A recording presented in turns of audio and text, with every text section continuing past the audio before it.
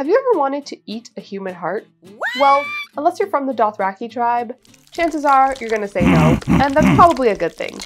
Well, I can say today that I want to eat a human heart. A human heart made out of cake, that is. My name's Melissa and I'm an artist. I create cakes, sculptures, and a lot of other cool things. I'm a big fan of horror and gory things, so for Halloween, I wanted to make a creepy, bloody cake. As I was brainstorming and doing a little bit of research for what I wanted to create, the idea of creating a realistic human heart popped into my head. A human heart is creepy and a little bit gory, but also anatomically intricate and beautiful to sculpt. I knew this cake would look beautifully horrific, which is perfect for Halloween, but also very me in my style. To achieve my goal, I did not hold back on any detail, but I'll let you see for yourself. Let's make this cake. I had to build an internal structure for this cake because it really defies gravity being a standing heart cake.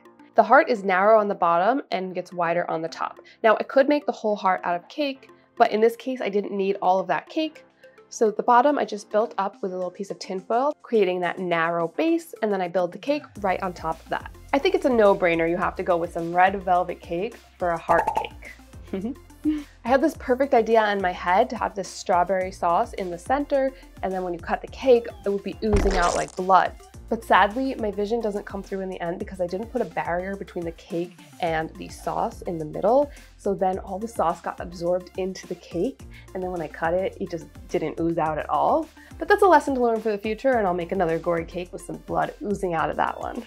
I carved the cake into the basic shape of the heart, so just like a little rough draft for me to work on top of, and give it a seal of ganache just to keep it nice and fresh and solid, keep all those crumbs out. And now the fun part comes. Time to start sculpting this heart. I'm using modeling chocolate, which is the perfect base for me to sculpt on top of and mold all of those details to the exact anatomical accuracy that I want. And this cake was a great excuse for me to give myself a little refresher on the anatomical overview of a human heart. Not that I remember exactly, because it's a lot to remember, but we've got the right ventricle, the left ventricle, the aortas, the arteries. Can't leave anything out. This has to be as realistically accurate as I can make it. The top of the heart is my favorite part. You have that aorta that overlaps the whole top, which supplies blood all over our body, and then that long pulmonary artery that goes underneath the aorta, which carries blood from the lungs. It's like a whole ventricle system going on up there that kind of feels very like alien-like to me, with all these little like cavities that connect to other things. It's super creepy and really brings in that gore factor, especially when you can paint like some blood in there later on. I have a lot of fun with that, but it's just so beautiful and otherworldly. Like the fact that that lives in our body and we all have it is so crazy when you think about it. The inside of our bodies is just another alien world. Dividing out the different sections on the surface of the heart and then creating all of those textures and details, making sure to add in all of those arteries and veins that kind of pop out on the surface, those indented lines and creases, the texture of the organ itself. That is all crucial into really achieving this horrifically beautiful goal of this human heart. Ready to eat. Just kidding. Well, we are gonna eat it, but as a cake. I don't normally get to paint with so much red. A lot of my cakes, they just don't have such big red surfaces on them.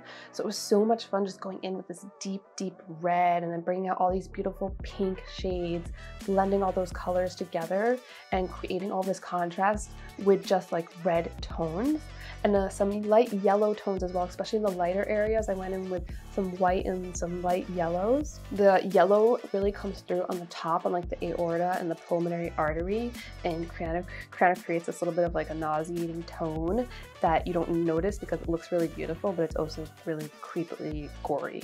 The sections of white that flows through the heart create a great contrast against those darker sections of red, especially on the bottom of the heart, and it breaks up the different sections on the heart, which makes each section individually pop, but also creates a cohesive flow throughout the heart, bringing it all together, which is important because there's a lot going on in this heart.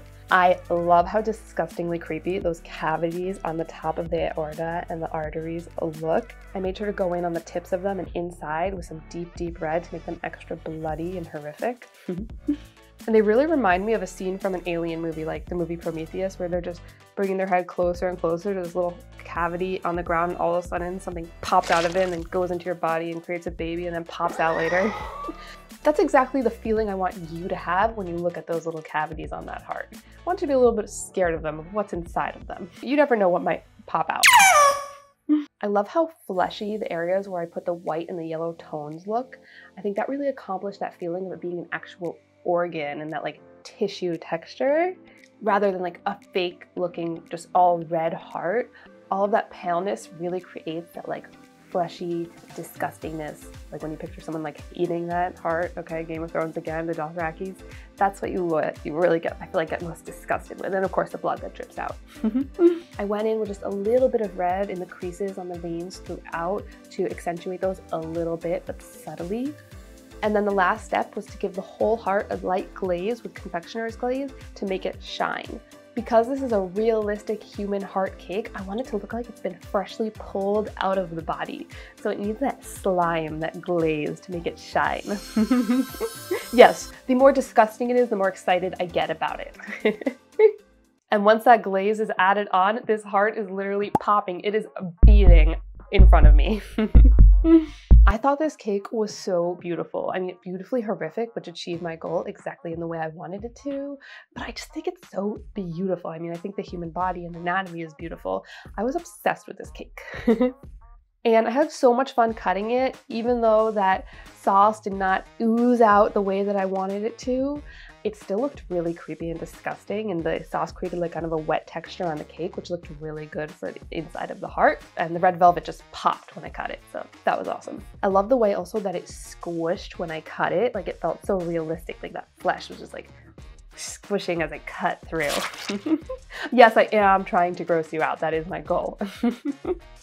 The cake photographed so beautifully and so realistically, and that photo looking down on it from above where you see the artery and the aorta. Oh my god, it feels like it's an alien life form right in front of me. I'm obsessed. My favorite photo ever. I want to like frame it and play next to my bed, but I don't think my husband will let me. Please! This cake cutting was the saddest one I've ever done because I loved the cake as a sculpture on its own. Like, I would love to just recreate it and have that in my house and stare at it every day. So it was sad to say goodbye to it, but thus is the nature of the cake. Like a human heart that does not last forever, neither does the human heart cake. That's actually a really nice, beautiful, and horrifying metaphor. Perfect for this cake.